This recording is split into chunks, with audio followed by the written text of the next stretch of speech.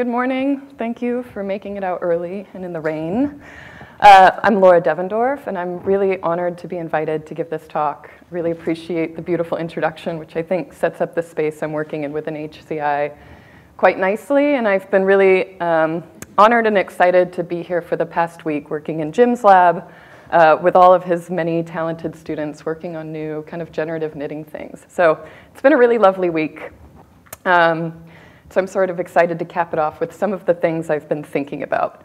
So just to give you a little bit of a context of where I'm coming from, I am a researcher in the field of human-computer interaction. Within that sort of messy and wild world, I describe myself as a design researcher. So I'm often very much interested not only in what we make, but how we make it and how those processes might give rise to certain kinds of inventions. And I'm really, really interested in relationships and the ways that technology shapes our relationships, not only to our bodies, but to the worlds around us and to other people. And most specifically, in the case of fabrication, how it shapes our relationship to materials and what we see materials as being good for. So I describe this following Phil Agri, who is an AI researcher, is a critical technical practice. And the sort of one-sentence tweet version of this is that I use design as a means to critique design. And it typically follows this kind of formula, right? There's sort of an existing design space that you look at, and then you say, what metaphor is sort of guiding a lot of the designs in this space? You come up with an alternative metaphor, and you redesign a system, and you see what sort of fun, wacky things happen. So if we see design in this way, we might see it as a set of possibility spaces. So this is sort of a 2D plane. And I'm using this to represent all the kind of stories we tell about what we do, or all the stories we tell about design, or what design can kind of mean in the world. And inherently, we only know a subset of those stories. And the stories we tell in computational fabrication tend to take a few sort of narrative forms. It's sort of like something was hard and we made it easier. So in that case, the metaphor is that the machine is a facilitator, or that something was slow and we made it faster, so the machine is a catalyst. Or that something was inaccessible and we made it accessible, so the machine is an enabler. And all these narratives are really helpful, but they're not everything the machines can be. And so what I like to think about as my design doing is not only thinking about making new machines, but seeing how those machines actually shape our imagination of what design can be. And I'm particularly situating this in the context of some pretty pressing global challenges. And so there's a rise of literature, largely coming out of the humanities, about the Anthropocene. And the Anthropocene is this idea that humans have made such an impact on the world that we're actually entering a new geological epoch. And the problems facing us are massively scalable, really hard to understand, and are probably what Horst Rittel, who's an architect and the sort of planning theorist, would call wicked problems. And so wicked problems are kind of solutionless. They're just so messy and entangled. And so often we turn away from wicked problems as being like, oh man, I can't go there, it's too messy. But what we can do is we can start to ask new questions, or we can at least start to understand better what's happening and use that as a way to kind of inform the things we make. And so to that, I'm drawing a lot from Donna Haraway. So Donna Haraway is a feminist scholar in science and technology studies, and she has been long writing about kind of knowledge as a situated activity, that we can never sort of observe the world out there without affecting how we see it. And that in order to sort of address the Anthropocene or to work more cooperatively, we need to really start looking to new resources. And we really need to learn on a more kind of compassionate level how to care for the dirt, or how to care for a chair, or how to care for a person, or how to care for the sky. So in forming these kind of like kinships and attachments to the world, we might be able to kind of think differently about how we're going to engage in it. And so often what she's doing is she's mixing science fact with science fiction, and really trying to say, if we look in these broader time scales, if we look in science fiction, we can see worlds that aren't just feasible in a year, but in 100 years. And we can imagine more radical ways of engaging with the world. So where we're used to seeing kind of sustainable innovation along this line, about kind of technological interventions for energy harvesting or something, using Donna Haraway kind of helps us see it a little bit differently. So this is a glove made by a former CMU student and somebody who worked with me for a bit, Jen Liu, that's about using your hands to detect soil moisture for mushroom hunting. So the idea is that you can get a remote reading, but if we locate it on the hand, you actually have to put your face near the dirt, and you have to put your hand in it. And that sensory kind of relationship creates a very different space for noticing than sort of a disembodied data perspective. So I'm going to move it kind of back into the fabrication space a bit. And I'm going to draw from Jane Bennett, who's another theorist in this space, who talks about the actual ethics of appreciating the world around you and the ethics of becoming really enchanted with the world around you. And so she says, to be enchanted is to be struck and shaken by the extraordinary that lives in the familiar and everyday. So it's a state of interactive fascination. And I kind of like this idea because it sort of plays off interactive fabrication, which Linning really nicely introduced. So how do we start to think of fabrication as not only making things, but becoming fascinated in the world around us and how those things behave? And in doing that, I'm hoping that we can just expand our design imagination a little bit to envision alternative futures. So if we want to do this for fabrication, I sort of plug it into my formula here, and I see that we often design tools as hammers. They're tools that we say, a human wants to make this, and they want to make it in the world, and they need a hammer to sort of put it in the world. But what I think the kind of technoscience angle lends us is the question of how do we design things as microphones? How do we design tools that actually help us listen to the world and ask the materials what they might want to be before we sort of impose a form upon them? And in this, I kind of like to think, how do we design tools that make us instead of making things, or make us in tandem with the things?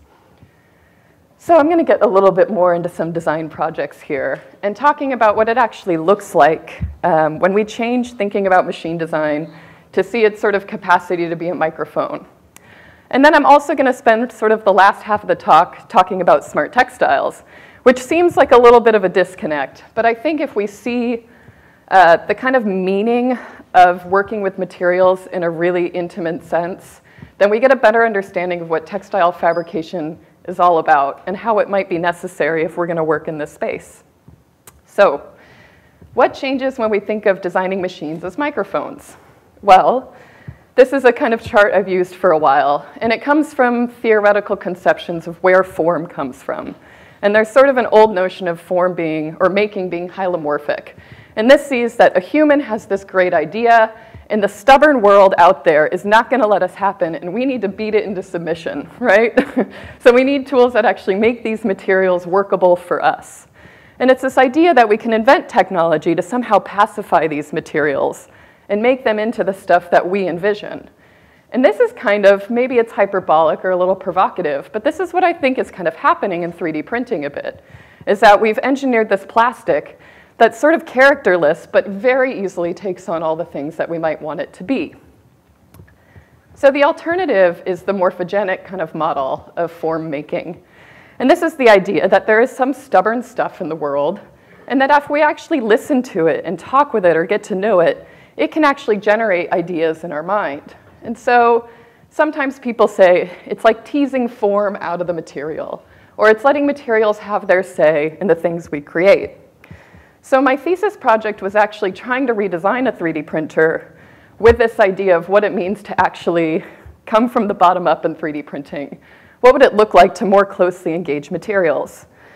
And the idea turned into what I call being the machine. And so it was sort of a human 3D printer. And that came out of a bit of a practical challenge. Like, I really actually wanted to build the stick machine that was shown yesterday. And I had that idea, and it was so great. And I was like, oh, how would we learn how to put these things together? But how would we also learn to do it with other things like leaves or with old yarn? And then I kind of realized, like, oh, I have hands. And my hands are this amazing versatile tool. So what would happen if I just put my hand on a gantry? What would become possible? And I would think and kind of feel the materials. So basically, I made this laser pointer. And what you do with it is that you upload a 3D model. You convert it to G-code. You sort of visualize it and set some parameters based on the material that you want to make with. And I'm not going to show the whole video, but I do have a whole video online. And then you follow the laser pointer with your materials. And so you actually have a little key fob controller, and it's like an old Walkman. You can just play, pause, rewind, go step by step. And here's the machine at work. And so layer by layer, you sort of stack up your object. And what you lose in fidelity, you kind of gain in material diversity. And along the way, the materials speak to you in their sort of funny way of speaking. They sort of explode. You have this 2-year-old who really, really likes your clicker, and it's overall just a very messy process. And so what you get after all of this is more or less like what you started with.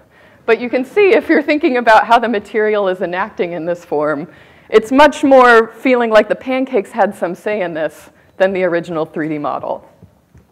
So I use the system quite a lot to make lots of sort of silly things out of pipe cleaners. BB gun BBs actually are a really good material for 3D printing by hand. My background was in art, mostly in illustration, and so I actually really liked drawing the G-code paths. And then I ended up making a second version that was more portable. So I was thinking, okay, well, let's just take it out of the lab and see what happens if we could actually fabricate outside. But in this whole process, it really became about labor, risk, and humility. And so this is an installation I did at TEI, and I was trying to make a 5-foot Stanford bunny at Stanford. And I was going to make it out of balloons because they filled a lot of space. And I looked at the balloons very practically. Like, they're cheap, they're kind of big, and it would be really kind of fun to do this at Stanford. And I spent 8 hours where people from the conference came over and like asked if I was okay. And then really just the tiniest breeze came and it was gone, right? And in this moment, it was like, oh, what a public failure. But there's this kind of interesting capacity in the system letting you fail. And in that moment of failure going, yeah, balloons don't want to do this. This was a very arrogant thing to think of balloons. And so I kind of started thinking more about what does it mean for a system to actually allow moments for failure and then humility? What would it mean if we approached something and went, yeah, that probably wasn't a good idea? So my argument with this is that fabrication machines can make space for unpredictability by design and do that intentionally. And that if we create that space, materials will have their kind of chance to speak. And if we listen, they'll tell us things. And they'll change us. And they'll kind of teach us how to work with them more cooperatively. But we're definitely not going to get what we want all the time. And we definitely probably aren't going to work from a plan, right? And so this isn't what I want to use to make space shuttle parts necessarily. But as a complement to the kind of systems that we make, I think there's a rich space for systems that can embrace unpredictability in order just to give us more of a range of materials or ways of kind of working with computational forms.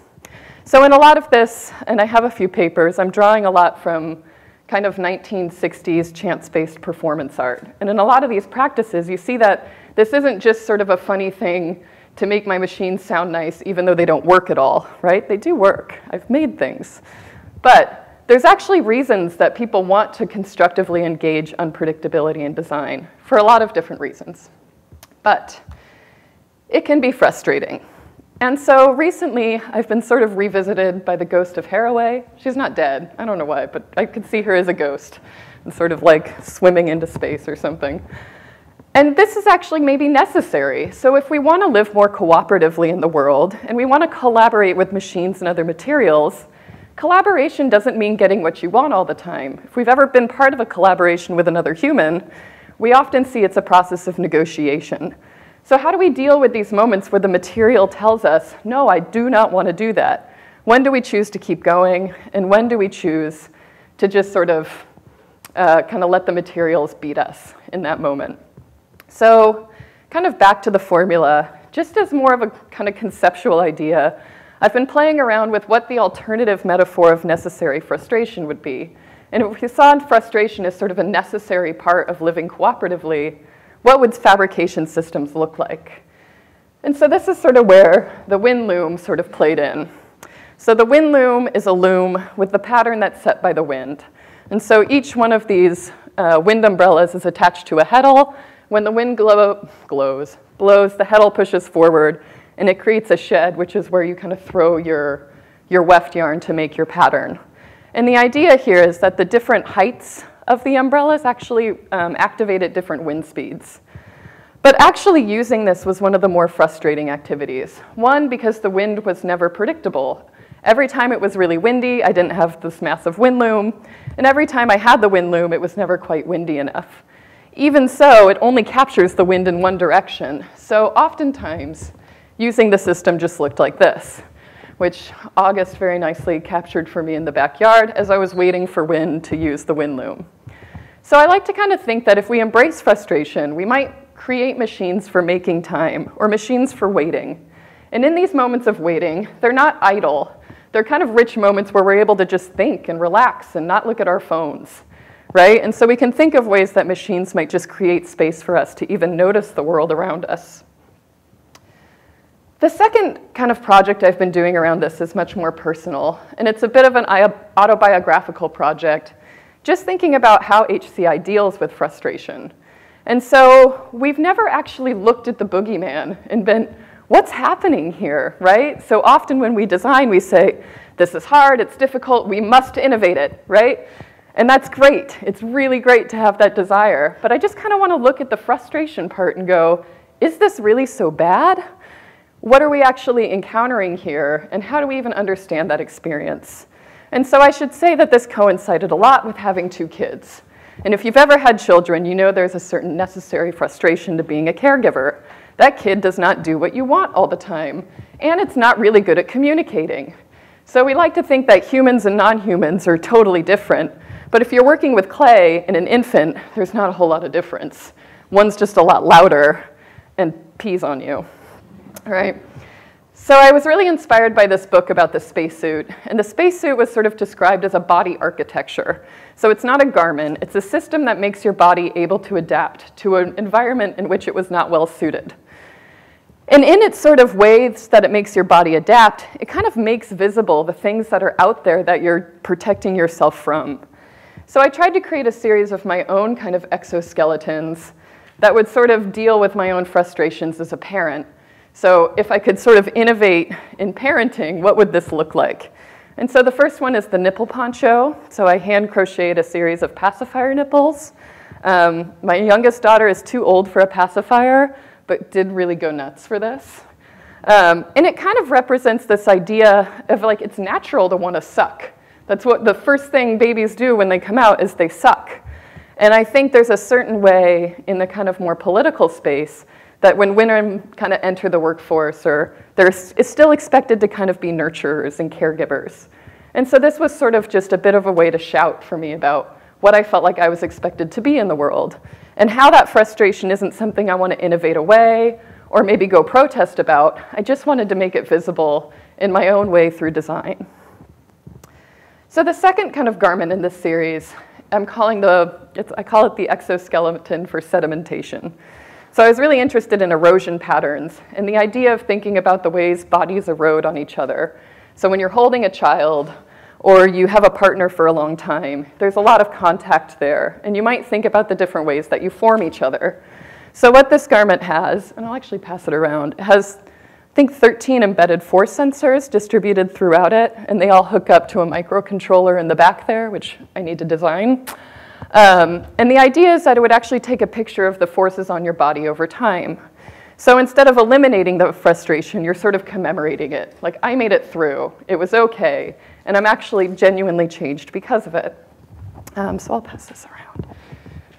And it's not delicate, so, do your thing. So the last one I actually kind of made this week with Jim and Leah, thinking about textures that we could achieve in knitting. That knitting machine is fast and really exciting. And I was really kind of interested in these sort of reptilian skins or skin folds.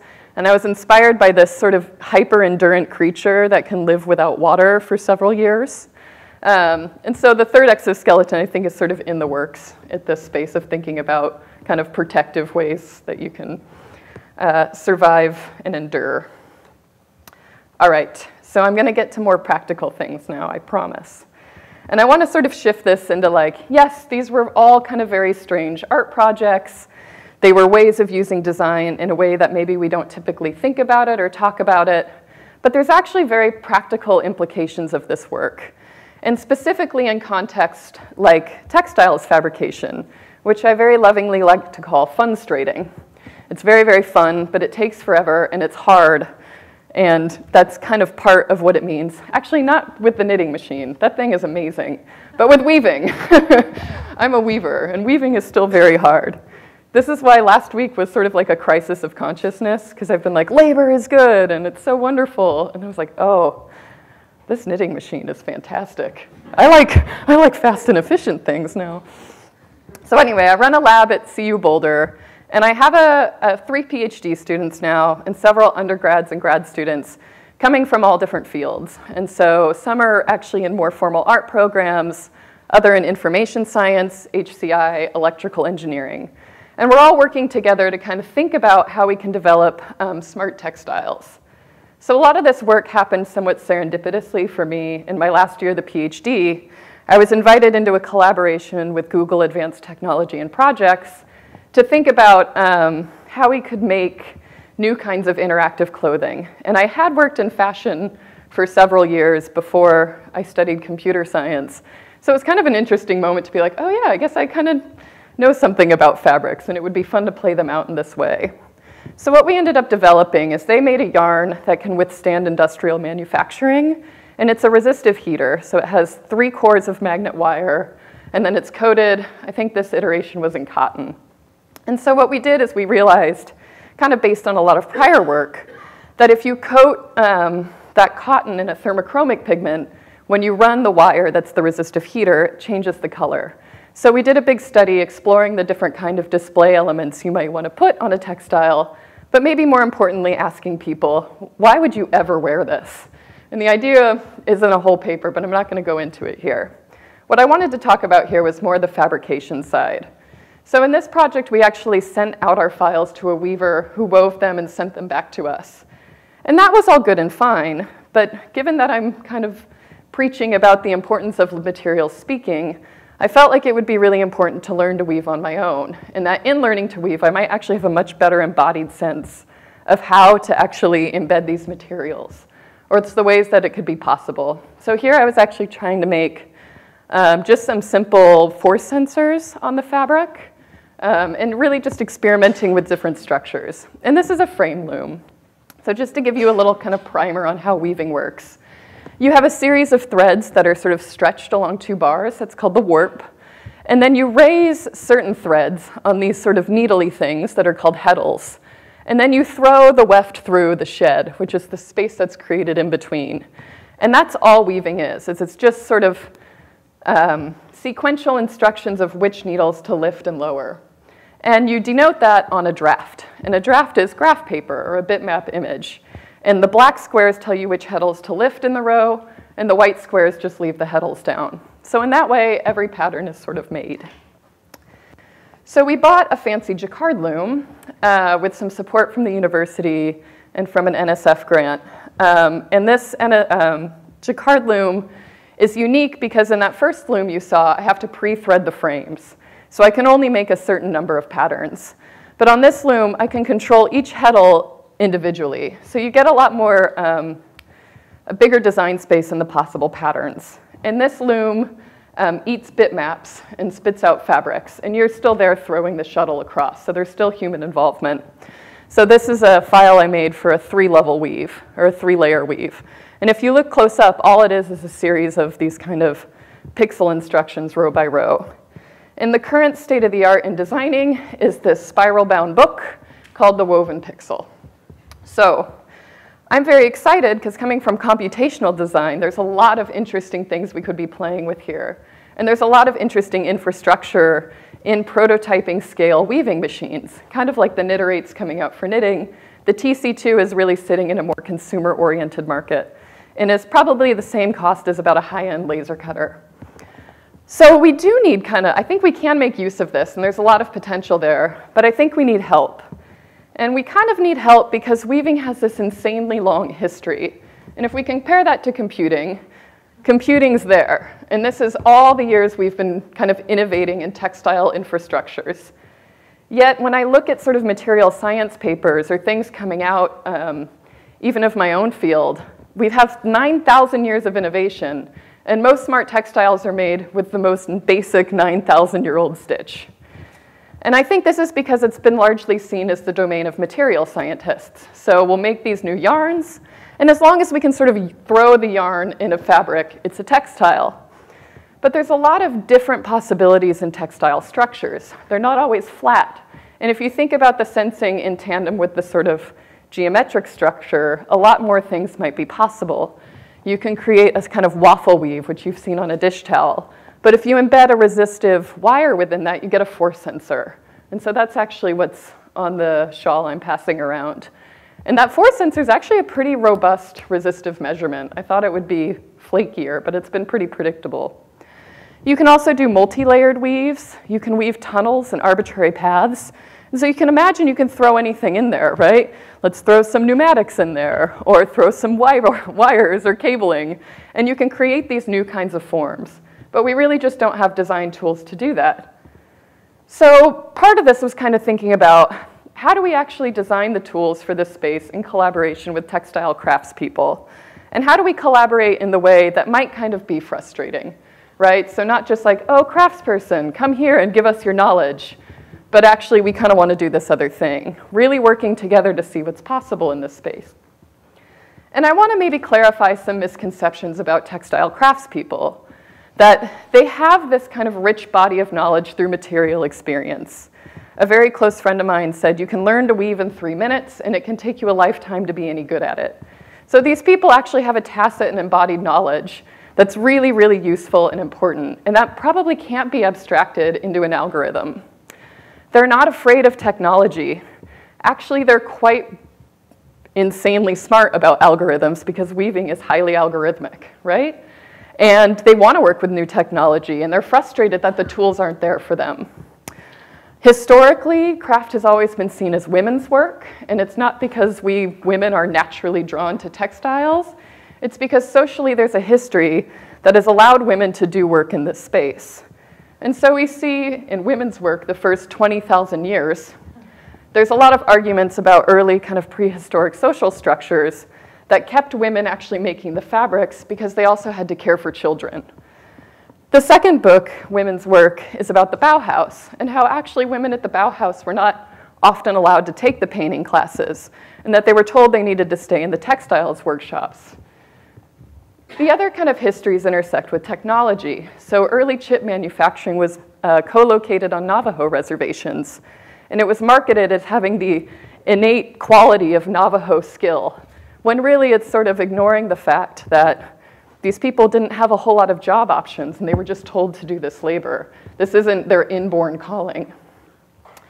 And finally, the early Apollo missions were crafted with core memory made by hand, and it was called Little Old Lady memory. And these histories aren't often remembered as part of the critical infrastructure of technology. So this is kind of a way to say, women have been in tech for a long time.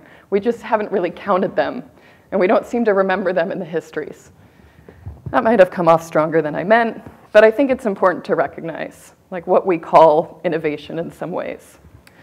So we started doing a lot of workshops in this space, working with SparkFun, who's local to Boulder, and also a local weaving company and some other scholars and people on campus to talk about what's even going to make a good collaboration. And good collaboration, we kind of realized, comes from people having the ideas together, not by sort of having an idea first and finding someone later. And so as part of that, we started developing out this tool. We thought, okay, well, at the very least, we need a tool for documenting textiles with embedded circuitry. And we worked closely both with engineers and craftspeople to make this. But we actually sort of kept it in the language of craft. We didn't abstract this away entirely to scripting because there's a certain way these drafts have always been sort of refined to represent this information. They always already kind of have a following and a cachet within the community. We also are releasing all of our tools open source and inviting the community to collaborate. And the third thing that we're doing that I'm most excited about is we launched an art residency with support from the Center for Craft, Creativity, and Design.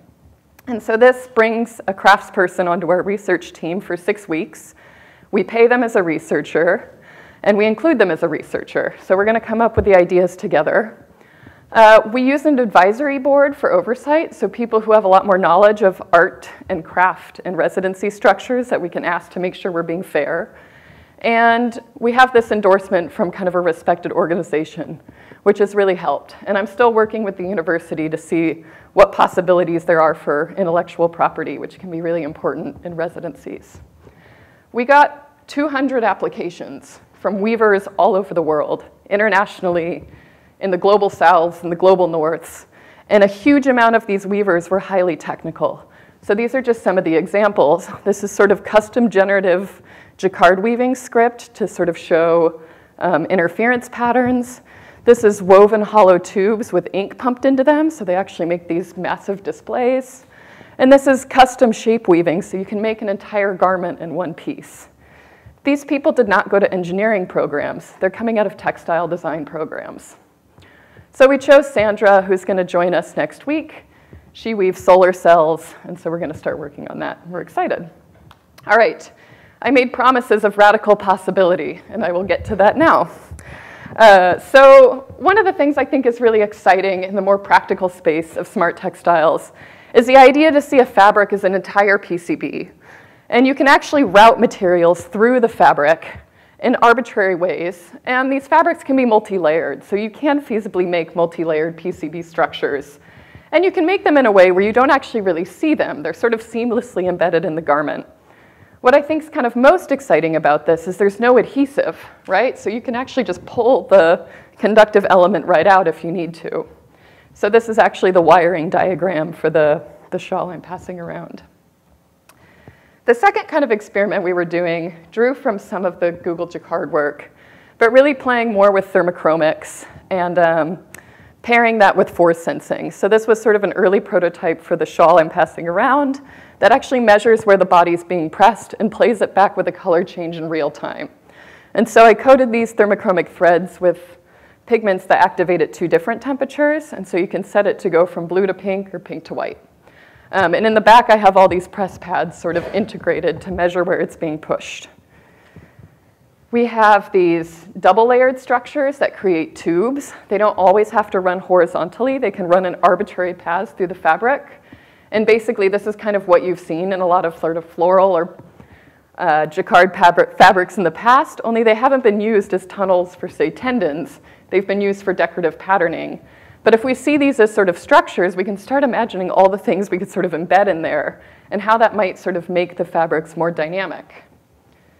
So one of my PhD students is sort of leveraging this idea of the unweavability of textiles to think about different ways that we might actually be able to create, use computational design to optimize our patterns so we can unravel them in one piece. So knitting is sort of known for its ability to unravel. Weaving typically isn't, because woven patterns have all the individual warps, and then they're cut and sewn into pieces. So all you get out are these kind of shreds of fabric. So Chanel's been experimenting with a lot of ways that we can create a continuous warp and then adjust it after the fact so that you can still get more useful thread out of the systems. This is particularly kind of interesting for smart textiles because there's certain materials we have these like carbon nanotube yarns that we do not want to waste, right? So you can imagine you can create your circuit prototype, and if it doesn't work, you can mend it, or you can take it out, right? And so you don't actually have to be creating prototypes that just sort of sit there being unused. And the second thing I like to think about is just new ways of doing the composition of textiles. So instead of sort of designing your vision, what does it look like to do something that's a bit more generative, or even a bit more musical in some ways? So this is an interface where Natalia actually mapped each key on the keyboard to a different weaving stitch. And it's just based on the ASCII kind of translation. And then that shifts into a twill based on the kind of bit representation of the different characters. And so then what we did is we actually composed weaves by writing texts and composed texts by writing weaves, and then wove them out to kind of see the structure in the fabrics. So in terms of other radical possibility, I kind of like to think of the future of smart textiles being really richly crafted. I like the idea that I might go to a tailor and we might custom make something together instead of buying something sort of mass market off the shelf. I like the idea of them being really materially rich and colorful, and I might like to even imagine a future where we sort of get beyond the rectangle, right? Where things sort of take on different shapes and more organic forms. So while I think we have these amazing tools for intervention, I'm really excited about how we sort of pair the imagination and the intervention. And if we are going to sort of address these global challenges, I really like to draw from Sarah Ahmed's quote that says, if we are going to have a movement, it requires us to be moved. So how do we think about other ways of moving ourselves to consider kind of more radical alternative futures? Thank you.